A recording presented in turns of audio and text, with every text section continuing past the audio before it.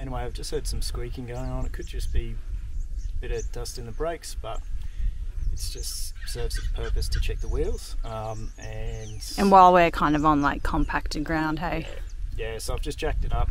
Obviously I'm just giving a check. There's a little bit of give. I'm just going to have a look at the castle nut and see if it needs a bit of tightening, and also check out the situation with the wheel bearings and lubrication. It should all be good because we had it changed over. And then I'm just going to go around and do the nuts and just make sure the torque, with the torque wrench, that they're all what it should be. And I'll do that to the other side, and then at least peace of mind for when we do leave here on Thursday or Friday.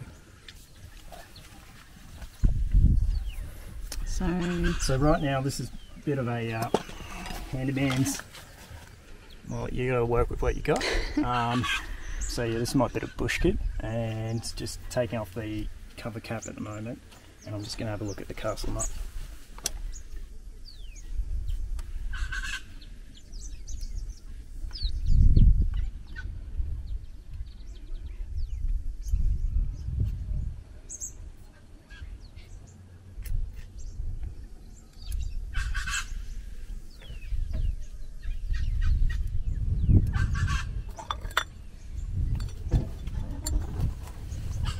You just want to be careful, obviously dusty area and stuff, you don't want to get dust and crap into that because it's going to create problems. So this crash pad bag just gives me a bit of a clean area for now, so I can just have a look and see if it needs a bit of tightening. I'm just going to put on some gloves too so I don't put stuff in there. So at least I've got it open, and I think the biggest thing for anyone that knows me is I have to slow myself down. Patience is a thing that I'm not well gifted for. So I take my time with this and be real methodical, because you don't want to stuff this up.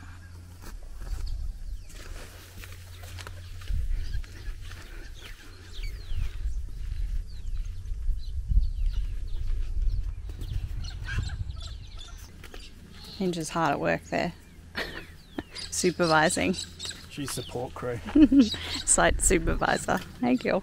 The other thing you can do while you've got it jacked up is just rotate it and check for brake drag, which is something we had. You'll feel resistance, and that will also create heat. It will also create heat in your wheel arches or your mag wheels as well, so you'll feel that. We got it. You can, if you know what you're doing, you can do it yourself and correct it. I'm not going to play with brakes. We took it to a mechanic and they sorted it for us. It was out of alignment. Much better after that.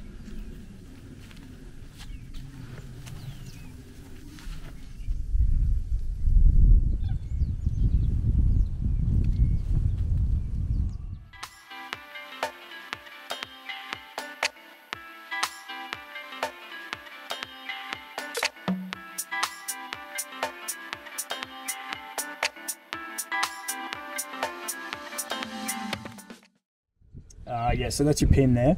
Now I've just taken it out and tightened one notch on that, because obviously you don't want it overly tight, you especially don't want it loose, and now it's stopped the wobble. There's a slight wobble on that wheel.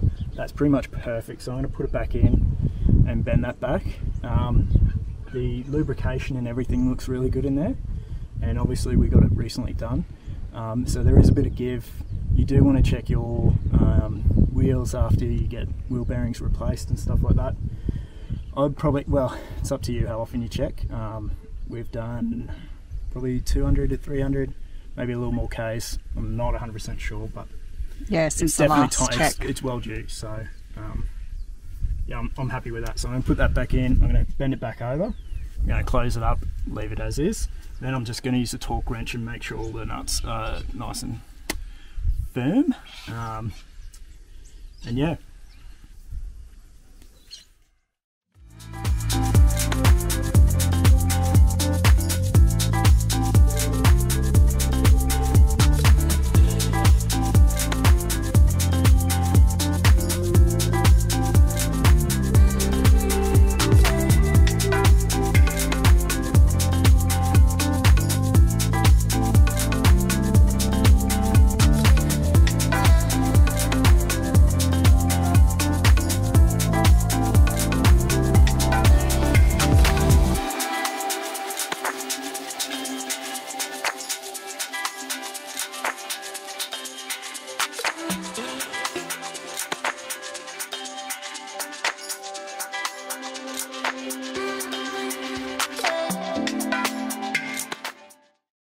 So it's just a hub cover.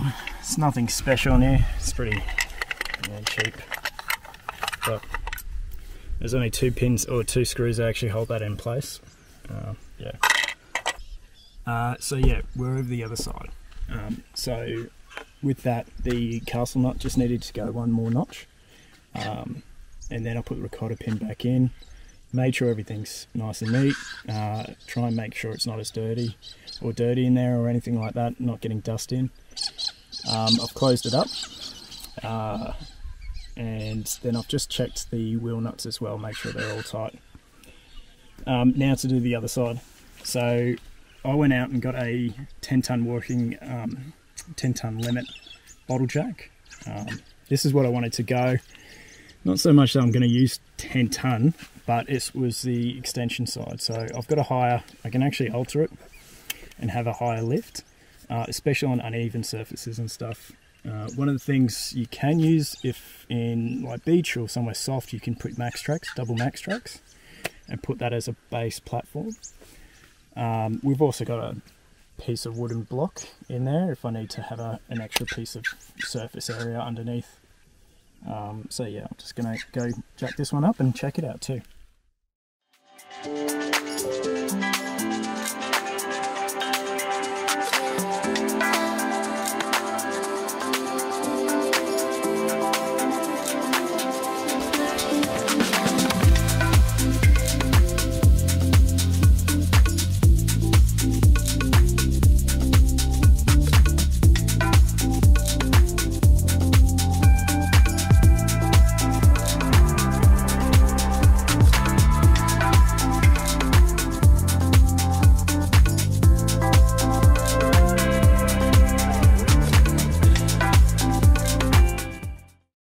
Thing I do is just have a look at all the nuts and bolts while I'm under there. I haven't actually jacked it up yet, I've just got the pressure on it.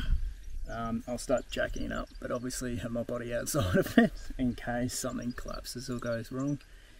Even though the wheel's still on, there's obviously springs in this and or shockies, and I don't want to get the brunt.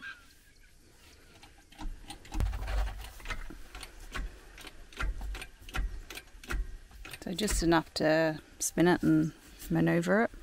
Yeah, so just enough to freely manoeuvres, yeah. A good thing you can do too is check the handbrake. So I could put the handbrake on and make sure that this locks in. Just so you know everything's tight and working. Right now I want it free, obviously.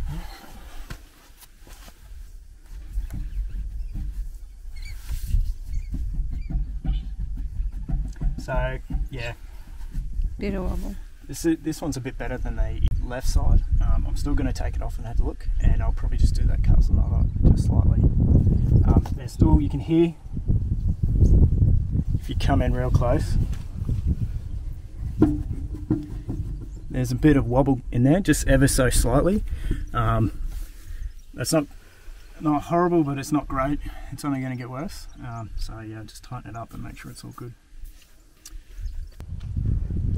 Yeah, so all good. So I just tightened that one too. Both castle nuts could just go a little bit more. Obviously you don't want to over tighten them, and you certainly don't want them under. So yeah, just went slightly more, put the pin back in. All the lubrication's looking really clean, and still the same blue, like high quality colour. So yeah, I'm happy with that. And then I've just checked the nuts around it, around the wheel as well. So yeah, we'll drop it down and basically set up for our time here. So it gives me a bit more peace of mind. And then I may, during the week, check the car. Yep. Cheers.